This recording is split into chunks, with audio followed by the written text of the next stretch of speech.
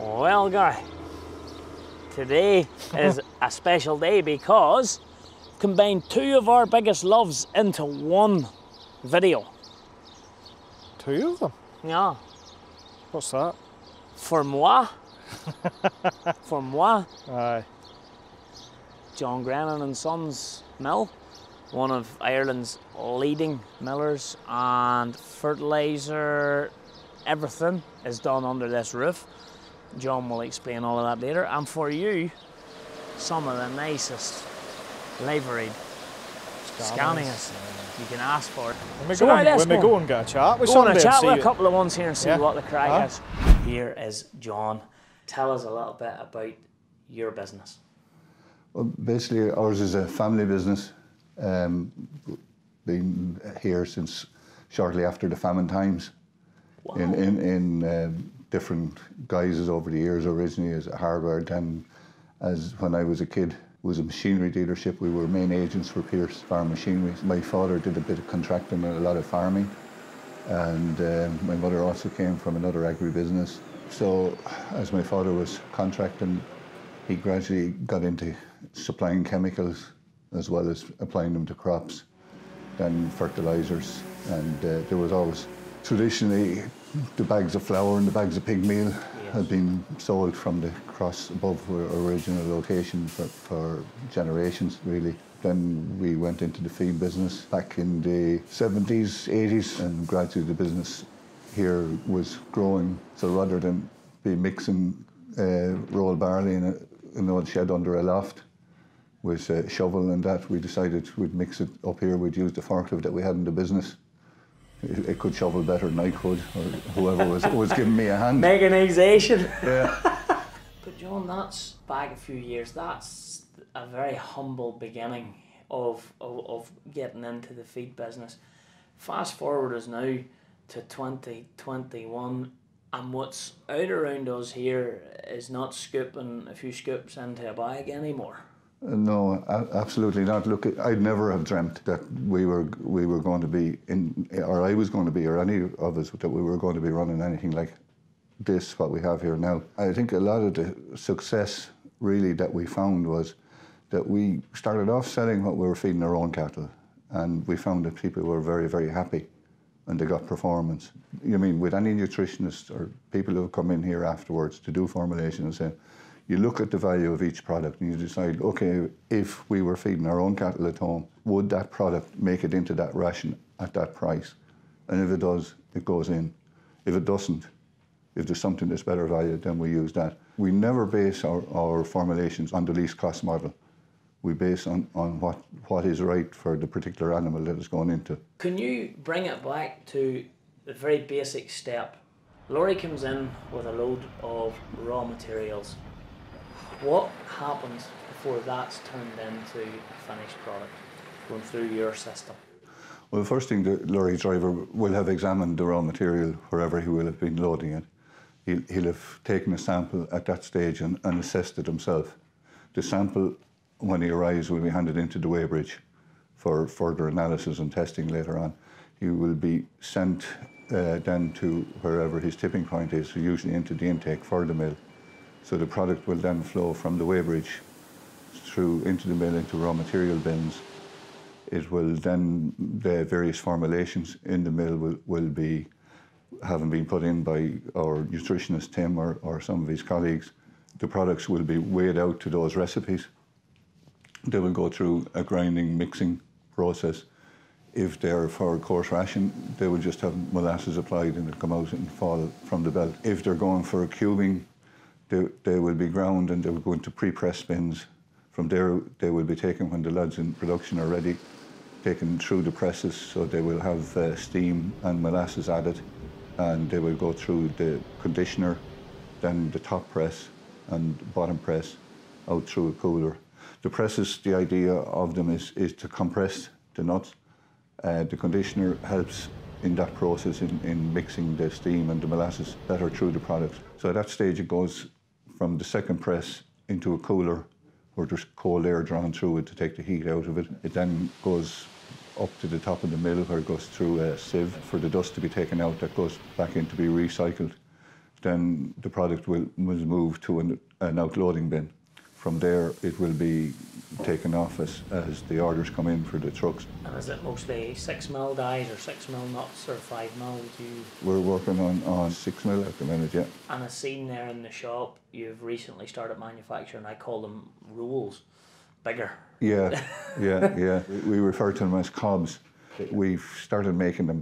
They're an awkward enough product to manufacture, but I reckon it's worth it, and I think that when people cotton onto them, that there will be good. Now the bagging plant, I must admit now, I did not expect to see as many bags about, so that must be a fairly large part of what you do, because there's a lot of bags in there, and you even have them stacked. You have a cool stacking system.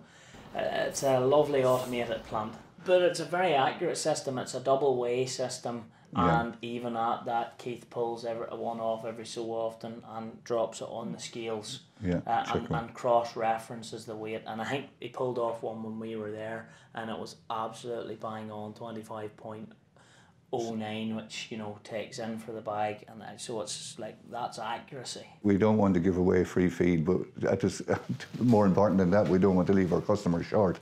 That's something else that's pretty special here. So not only are we making feed here, you're also target fertilizer. Is that a recent venture, or have you been doing that a long time? We started in 1996-97 to import a bit of fertilizer ourselves here. We were very fortunate to strike up a partnership with Cooney Furlong in Wexford, and we, along with them, developed the Target Fertilizer Company. In fairness to them, they've done most of the work on that. They look after most of the affairs of Target Fertilizer and have been doing an excellent job, and I think we have the best fertilizer product on the Irish market coming from there now. Absolutely, and your plant here, you can see there's great care and great effort put in, and I'll tell you what, the bit that impressed me the most was whenever the 4 bags were getting the skirt put on. Not only are we selling the fertilizer and are we creating the meal and formulating the diets and looking after all our customers the length and breadth of Ireland, we have a shop here, we have some veterinary supplies, we also have chemicals I spied. So there's an agronomy side to what you do by the looks of things as well. Yeah, one of the advantages we reckon we get from having our own agronomy side is that we go into seed selection. So in other words, like, the quality of feed doesn't start with the lorry arriving on the weighbridge. The quality of the feed that we produce starts on the varieties of seed that we start to look at in terms of what kind of quality grain is that seed going to produce, what kind of spraying programs is it going to need to be the best it can be when it arrives on our weighbridge.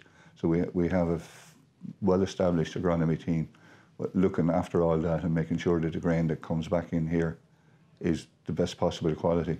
It's almost from soil to fork. We even seen a sample of grass going through earlier on that was getting tested, I'm assuming for sugars at this stage to see, or nitrogen.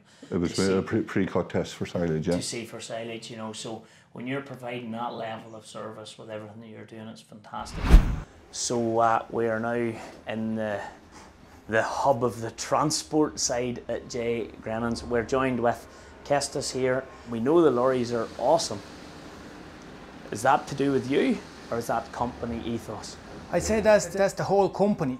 And my job is, as a transport manager, to make sure all them lorries are going and delivering what customer needs. I have the team behind me, the good, strong team behind me who's on the phone 8 hours per day, putting the loads together and allocating jobs every day for the drivers. Now, we have got to look at the map. You're not just within a 20 miles or 20 kilometre radius of the base here in Birr. You are all over Ireland to the very edges. There must be a lot of planning. You said you have a team of people working on that. It must be a tough job. We go to the length and the breadth of the country. There is no small or big runs. We kind of trying to do our deliveries in the most efficient and fastest way as possible.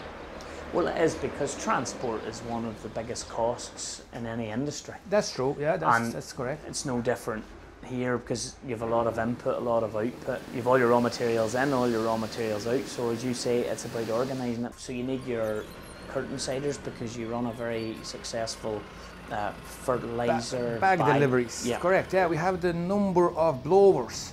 We have a number of bulk tippers, and we have a curtain siders and mounty trailers, which is forklift mounted in the back. We're trying to hit all customers' needs.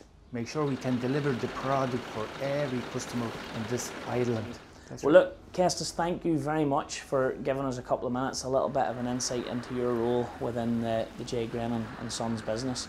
And we'll maybe see some of your trucks up beside us in Ballymena someday. No bother at all. I make sure it's going to happen there. No Good man, thank you. Niall couldn't be with us today. He's disappeared for today, but he looks after the business with you, John, is that correct? He does, yeah. But Niall and Sheila, my daughter, as well, both of them are involved in the business. Brian, my eldest son, was here in the business with me, and he was the one who was very much involved. And unfortunately, back in 2013, we lost him to a disease called sarcoidosis. Now, he'd started off driving tractors and fertiliser spreaders, and he'd gone from there into the lorries that I had got rid of when I took over from my father. He loved the lorries. He loved the lorries. He had a passion for the lorries, and he enjoyed it. And not long before he passed away, he won an award for best livery up at a truck show in Mondello, I think it was. And we had the agonising decision then: do we stay with the trucks, or do we make life simple, or whatever? And we decided if we were going to stay with them, we were going to keep them to the standards that he had set. And it's lovely to see on the trucks the name on the headboard. Yeah, J Grennan Transport and so on. Absolutely, absolutely lovely, and very, very sorry for your loss. We know from being round the truck shows, Gary and I love our truck shows, say we always think of your lorries as being turned out to absolute perfection, and the way you spec them up, the way you deliver them for your drivers, the comfort that the drivers have. Yeah, if things go wrong, we would like a job driving. If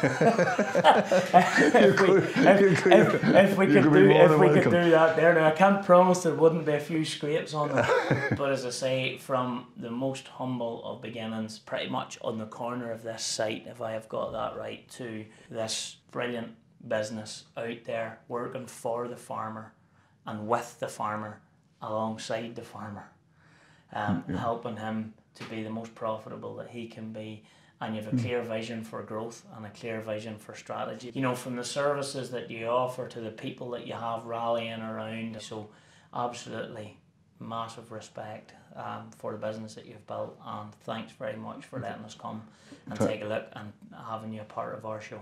Thank you very much for your kind words and for choosing to come here. It's much appreciated.